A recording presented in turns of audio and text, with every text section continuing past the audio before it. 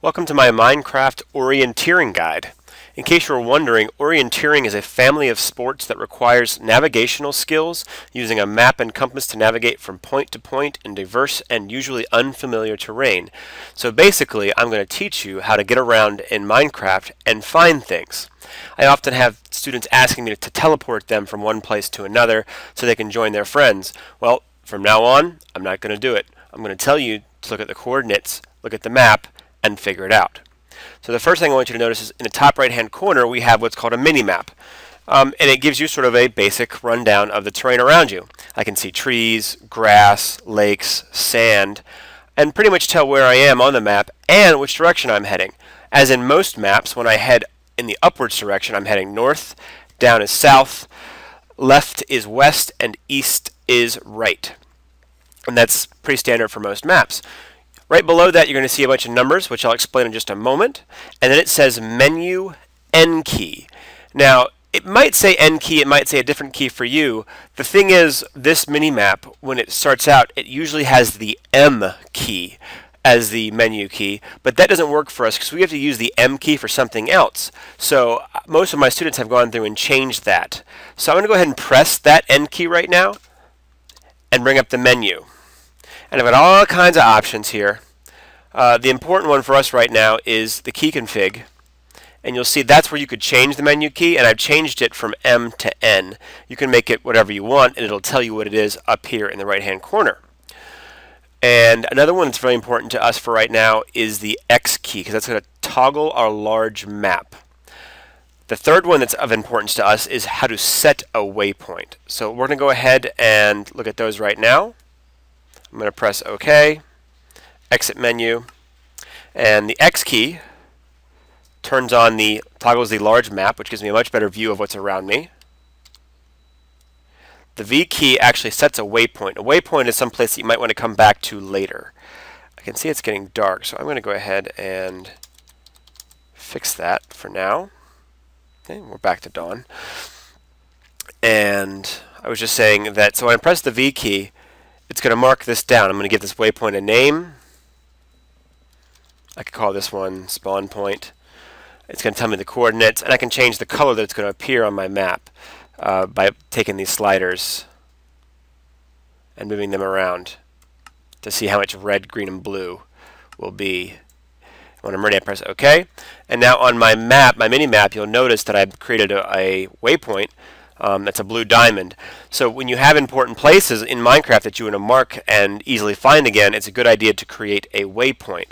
But keep in mind that your waypoints will show up on every person who's using your computer.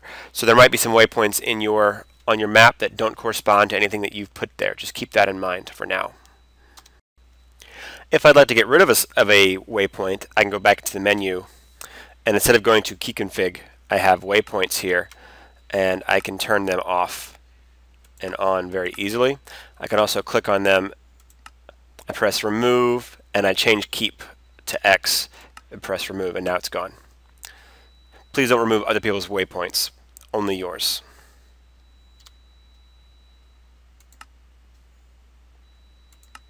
Okay, so the next important thing for us to learn is how to use these coordinates. Up underneath my mini-map, you'll notice that I have three coordinates. I have plus 52, plus 244, and 69. And these correspond to the X, the Z, and the Y coordinates. What we're going to be using for the most part are the X and the Z coordinates. The Y coordinates is how high up you are. So if I go a little bit higher, you can see that my last coordinate, my Y coordinate, is going, it went from 60 something up to now it's going to 72, and each time I hop up a block it goes up by 1.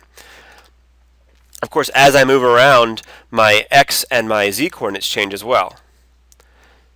So you'll notice that if I head south, those numbers are changing. The first coordinate, the X coordinate, which is now at 40.69, is my X coordinate, and that is east to west. So to make this a little bit more clear, I've turned on my creative mode and now I'm flying above the trees. So I'm going to bring up my main map, my big map, by using the X key. and I'm going to head in pretty much the east direction. And as I head that way, I want you to notice that my first coordinate, my x-coordinate, is changing very rapidly. My second coordinate is changing just a little bit, but not very much. And that's because I'm going a little bit north as well as east, but mostly just east. And as I go east, my x-coordinate grows larger. If I turn around and head back west, that first coordinate shrinks. If instead I head north, my second y-coordinate begins to decrease. And if I instead head south, that y-coordinate grows larger.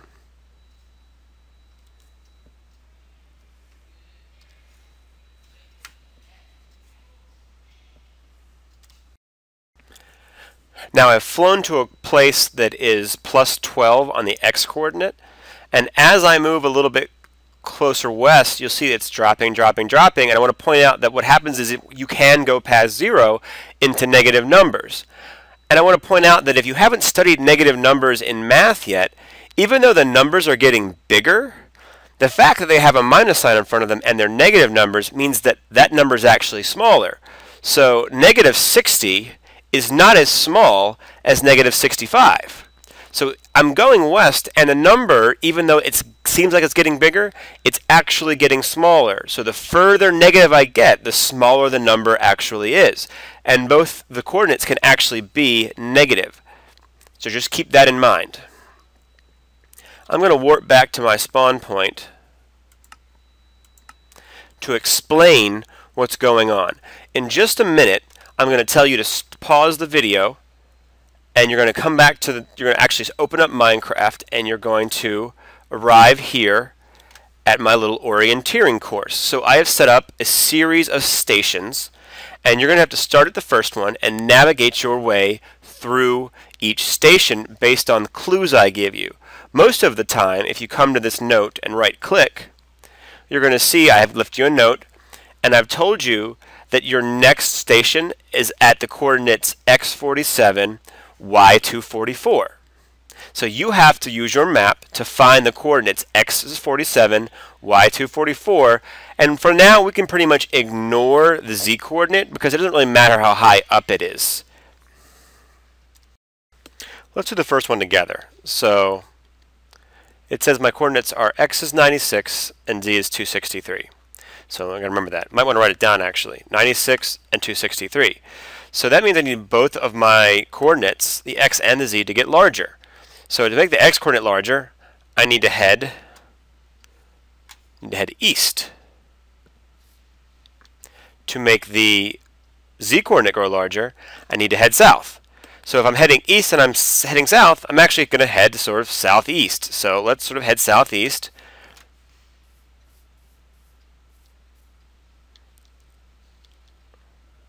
Alright, and right away, I've got to the point where, let's see, sort of forging a path here. Let's see.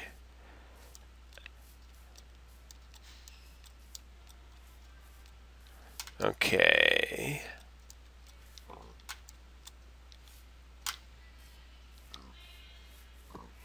Alright, I've hit 96 for my x-coordinate. And my y-coordinate, which was 263, oops, I've sort of overshot that a little bit. So I probably need to head a little bit north. So let's go north and see if we can find it.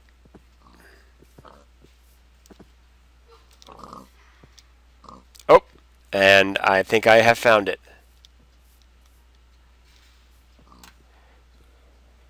So here I am at the second station, which is just about at 96, 263, depending on exactly which spot you're standing on. There it is, 96, 263. And when I click on that, it gives me my next destination. So in order to prove that you've actually been to all the stations, I'm going to teach you how to take a screenshot. And that's just a picture of what's on the screen at that time. So I'm going to go ahead and right-click on this screen, which is what I want to see. Nice job, you found station 2. I'm going to go down to my start button. And I'm going to search for this program called the snipping tool. The snipping tool is great. So I'm going to click on the snipping tool. And when it pops up, it's going to allow me to draw a rectangle. Everything's going to go kind of gray. But now I can draw a rectangle around the part of the screen that I want to take a picture of. And when I let go of the mouse, it makes my picture for me and I can save it. So I'm going to press the save. I'm going to save this snip or this screenshot. And it's going to ask me what I want to do with it. So I'm going to go straight to my S drive. I'm going to go into my tech folder. And I am going to make a new folder by pressing here. And I'm going to call this Minecraft Orienteering. Press enter. I'm going to go inside that folder. And I'm going to call this picture Station 2. And you're going to take a picture like that for every station, Station 3 all the way up through Station 7. And then you're going to put them on a PowerPoint. And I'll show you how to do that right now. So I'm going to go down to the Start menu. And I'm going to search for PowerPoint. There it is.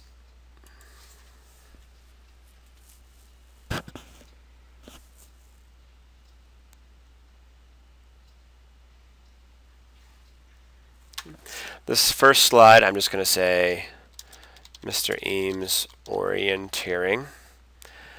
And now, if I want a new slide, I can come over here and press enter, or I can press the new slide button. And it's going to ask me what kind of a slide do I want. Well, all I really need here is I'm going to say, let's do a title and content slide. So that on this I can say Station 2. And then I'm going to come down here, insert picture. I'm going to go back to my S drive where I have that picture. In the tech folder, in the Minecraft Orienteering folder, Station 2. And then it inserts it in there.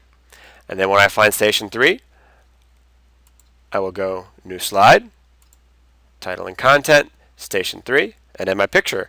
And I'll do that for Stations 2 through 7. When I'm finished, I'm going to Save As, back in the same folder, in my S drive, Tech, Minecraft Orienteering, and I'm going to say Orienteering underscore and my last name, which is Eames. If you don't save it like this, I'm not going to grade it. Orienteering underscore and your last name, and you press save, and then we can turn it in on Edmodo. So at this point, you can stop the video, hop into Minecraft, and go find those stations. If you get a little confused, feel free to come back to this video and remind yourself how some of these things worked. Happy hunting.